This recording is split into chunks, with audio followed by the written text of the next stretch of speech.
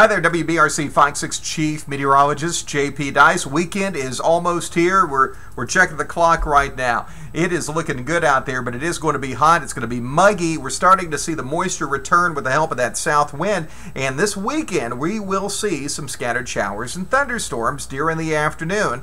Low-level moisture, you have some heat. Big surprise, right? 6 o'clock this evening, still 90 degrees, 84 at 8 p.m., 76 at 11 o'clock. Now, tomorrow, our hour-by-hour forecast taking us into the lower 90s during the afternoon. You can see a chance of those showers and thunderstorms around 2, 3, 4 o'clock in the afternoon. Temperatures even tomorrow evening in the lower 80s. Here's a look at our computer forecast model, and it's keeping rain out of the picture through tomorrow morning.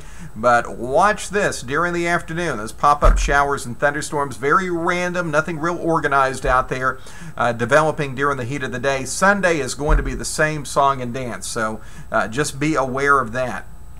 Dew point temperatures, we talk about the dew point with our muggy meter all the time. Dew point temperatures by Sunday in the lower 70s. That's going to put us in the sticky, almost oppressive category. Heat indices across the area are going to be pushing 100 degrees, so when you get a little rain out there, if you do, it will be a welcome relief. It's going to help you cool off, and I think as we head into next week, our rain chance is probably climbing a little bit, especially the middle of the week. We need that. Look at the drought situation across the area. You can see a number of areas, number of places out there 3+ inches below normal in rainfall. Check out the forecast for the Heart Walk in Birmingham. This is Saturday morning.